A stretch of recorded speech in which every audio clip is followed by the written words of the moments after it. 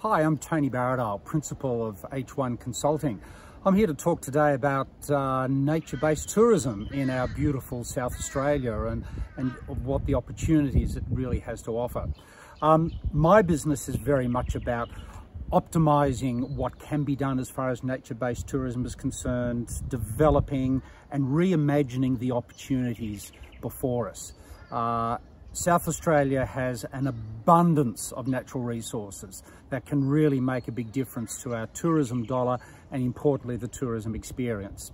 As an example, up in Queensland off the Great Barrier Reef, I reimagined, redeveloped an abandoned island on the Great Barrier Reef there called Wilson Island to a very upscale glamping environment, and it's now regarded as one of the true icons and exclusive icons in Queensland and in the Great Barrier Reef. So that's my business. I'm about optimising, developing, reimagining and taking businesses forward.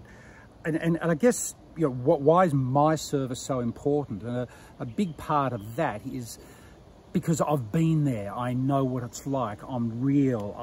I can talk about the concept, and I believe very much that rather than just throwing money at something, we have to think about what the concept is going to be, begin with the end in mind, work backwards from there, and then we start to get a really good picture. To me, the concept is essential to get right from the beginning. Don't be pressurized into rushing what it's about. Once you have that, then you can look at what your financial obligations are going to be, what the regulatory requirements and hurdles are going to be, and off you go from there.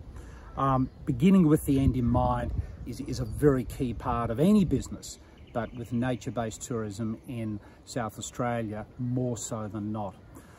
What sets myself apart is that I have done this. I know what it is like to run businesses. I know what it is like to be in extraordinarily remote locations. So I appreciate the difficulties involved with setting up, with planning, with then ultimately staffing, with operating, and as well as having an appreciation for what customers want. And that's the key thing. It's all very well for us and for you to say, I want to do this because I think it's good, but it's important to step back a little and consider what is it that the customer wants, because they're the ones who will come to your enterprise and they're the ones who will end up supporting it financially.